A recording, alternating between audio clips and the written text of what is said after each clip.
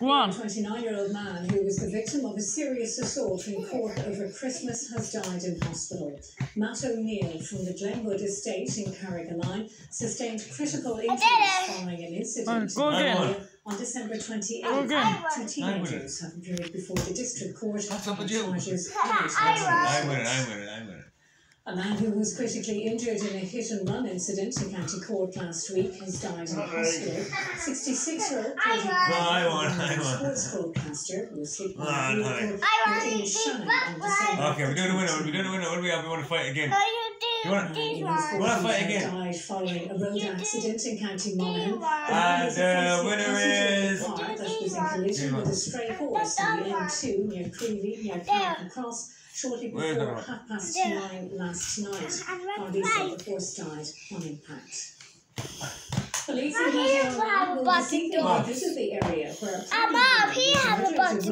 Christmas. You're cheating. Put on them gloves. Only Tommy has to have gloves. 3 weeks ago today. Police say she was killed by a man she knew, whom they believe is seen in CCTV footage recorded near her home that night. Detectives are returning to the scene in a bid to jog the memories of people who may have seen something that could help catch the killer. Hundreds of people gathered in court today for a vigil in memory of Bruna Fonseca. The young woman was killed on New Year's Day. Well, you helping, Rock? Yeah.